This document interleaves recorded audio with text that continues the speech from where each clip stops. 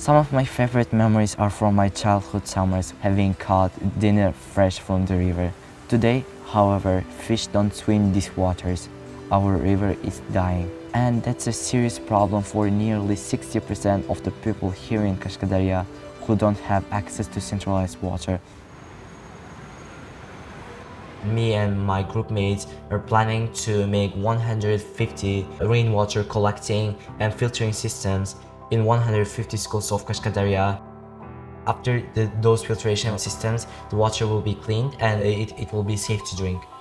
Producing 33 million liters every year would mean 45,000 people across Kashkadarya, including families like mine, would no longer need to risk their health for something as simple as clean water. Winning the prize will prove that every drop counts and every one of us can make a difference.